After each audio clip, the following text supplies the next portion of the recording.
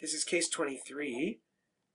We have a nodule in the dermis here, and it's cellular, and there's some weird purple stuff in the middle. So before we look at the dermis, I think this is the important thing, is normal dermis and normal epidermis here.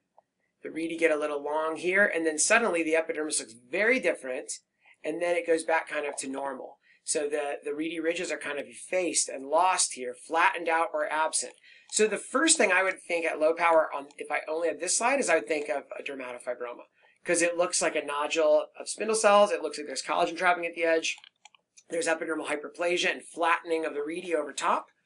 Okay. The other thought would be that there could be a scar here from a biopsy site, and that's actually both true in this case.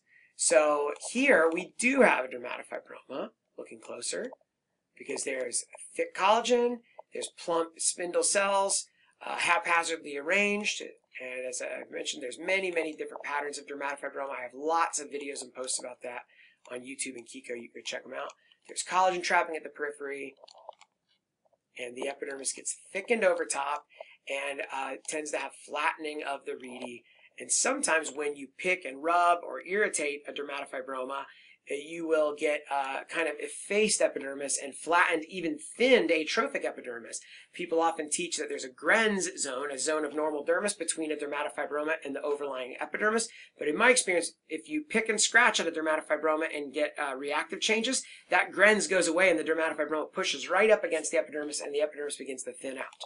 So this is a dermatofibroma, but it's been previously punch biopsied, and I think because it was a large dermatofibroma, probably irritating to the patient, they went ahead and just did a small excision to remove the whole thing. But it had been biopsied with a punch, okay? And so here you can see this hole coming down through that has serum crust and inflammation in it, fibrin, and underneath there is this purple weird material that is like jagged, irregular triangle shapes arranged in kind of chains. If you've never seen this, you will have no clue what it is. If you've seen it once, you will recognize it forever.